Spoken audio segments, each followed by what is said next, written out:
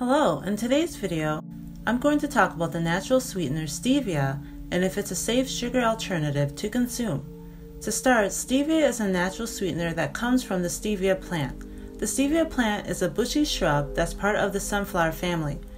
There are around 150 species of stevia that are originally native to South America, specifically Brazil and Paraguay.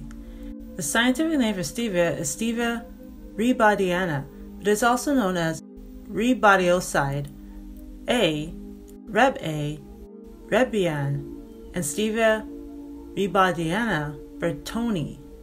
Stevia has nearly 0 calories per serving, so it is often considered a 0-calorie sweetener.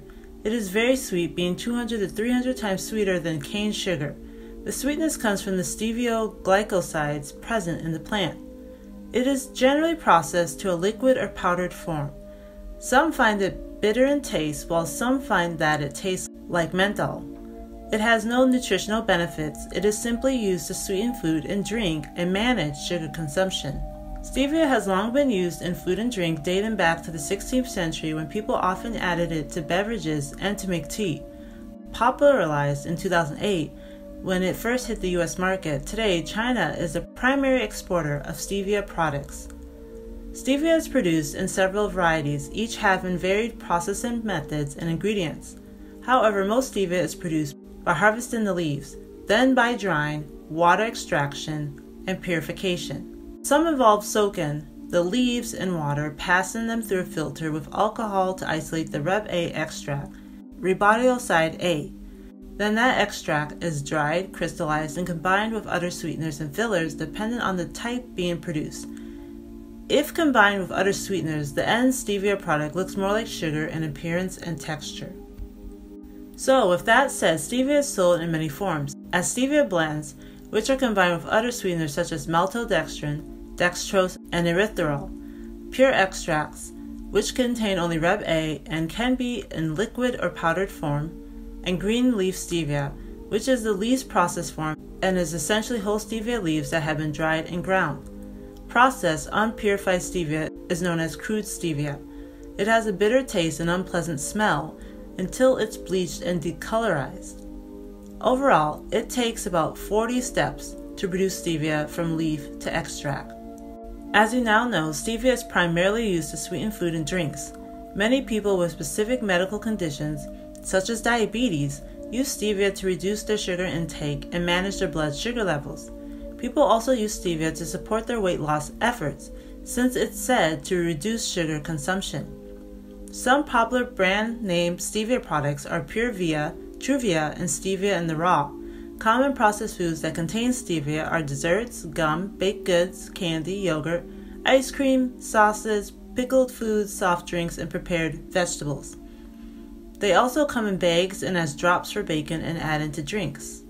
When it comes to stevia's effects on health, thoughts on those effects are split down the middle. Some stated benefits of consuming stevia are: it's known to reduce calorie intake, mainly because it's a very low-calorie food, much lower than sugar. Those consuming stevia will naturally eliminate the calories consumed if they opted for sugar. It's important to note that this is only if you consume low-calorie foods that contain stevia. Stevia is often added to foods, such as cookies, that are high-calorie. Also, stevia blends will often have other high-calorie sweeteners, such as dextrose. It also reduces blood sugar levels, which makes it ideal for those with type 2 diabetes. There has been research that suggests that stevia may be a safe and effective way to manage blood sugar levels, one being an 8-week study on rats with diabetes that showed how stevia extract decreased their blood sugar levels and hemoglobin A1C by over 5% compared to rats on a controlled diet. But again, the type of stevia you consume matters. Stevia blends may contain other sweeteners that can actually increase blood sugar levels. It's best to use stevia products in moderation or pure stevia extract, which have a greater positive effect on lowering blood sugar levels. Other benefits are reduced cholesterol levels, reduced risk of cavities, and reduced sugar intake. It's also important to note that there are not enough studies on the health benefits of stevia, so further research is needed to confirm if those benefits are universal for many. On the other hand, there are noted side effects of stevia consumption. There are several concerns over stevia's safety, especially with excessive and long-term consumption. The main one is its effects on those sensitive to stevia. Though recognized as safe for consumption, as with many ingredients, stevia can impact people differently. A main side effect is stevia's effect on gastrointestinal health. Some stevia products contain sugar alcohols like sorbitol and xylitol, also sweeteners that are linked to digestive issues in sensitive people. Some specific issues are diarrhea, bloating, stomach cramps, and nausea. This is especially a problem with excessive consumption. And while some state that stevia can help one reduce their calorie intake, since it's a very low-calorie sweetener, some believe that it does the opposite, instead causing one to consume more calories throughout the day. Other concerns with stevia consumption, especially excessive consumption, are reduced blood pressure and blood sugar levels, which can disrupt the effectiveness of specific medications one is taking. Some have recommended that those taking certain medications or who have specific health conditions should talk with their doctor before consuming significant amounts of stevia. And pregnant women. Though there's limited evidence on the safety of stevia during pregnancy, animal studies found that stevia in the form of Reb A does not negatively affect fertility or pregnancy outcomes when consumed in moderation. With children, it's recommended to monitor their stevia intake, making sure they do not exceed the acceptable daily limit of 1.5 milligrams per pound of body weight or 4 milligrams per kilogram. At this point, it seems like stevia is a controversial ingredient to consume. Unfortunately, there's not enough research on the health effects of all forms of stevia on humans with long-term and regular consumption. Nevertheless, the FDA currently approves stevioglycosides, the refined extracts of stevia such as Reb A, as GRAS, which is generally recommended as safe for consumption. However, they have not approved stevia leaf and crude stevia extracts as GRAS. The reason for this is whole leaf stevia and raw stevia extracts lack adequate research to confirm their safety. Some other regulatory agencies that approve refined extracts of stevia are the Scientific Committee on Food, SCF, and the European Food Safety Authority, EFSA. They set the acceptable daily intake of stevioglycosides as up to 1.8 milligrams per pound of body weight or 4 milligrams per kilogram for children and adults. Despite the FDA and other food regulatory agencies approving stevia, it's important to remember that stevia products are varied. Many of them contain stevia that's highly refined and combined with other sweeteners, which can influence its effect on health. Research is still limited on less processed forms of stevia, and even further research is suggested on the refined commercial forms.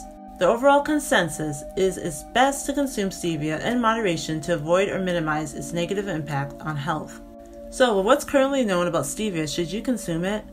I say only in moderation and go with pure stevia extract. Ultimately, stevia will affect everyone differently. This is one ingredient that if you don't know if you have a sensitivity to it, you should sample it, such as adding a few drops of pure extract in your drink to see how it affects you. If you have a medical condition, are taking medications to control or treat a condition, are pregnant, or have any concerns, speak with your healthcare provider or avoid the sweetener. Though stevia is very sweet and a little goes a long way, some have stated that over time it triggered them to consume more of the sweetener, so it may trigger cravings, though there is no scientific evidence to confirm this. Many recommend to avoid whole stevia leaf or crude stevia extract since the FDA hasn't approved them and since there's not enough research out there to confirm their impact on health. Other ways to sweeten foods naturally is through dried fruit and fruit-based sugars such as monk fruit extract and date sugar. I have yet to research these two sweeteners fully in terms of their impact on health, but they are currently popular options for those who want to reduce their sugar intake while still enjoying naturally sweetened food and drinks.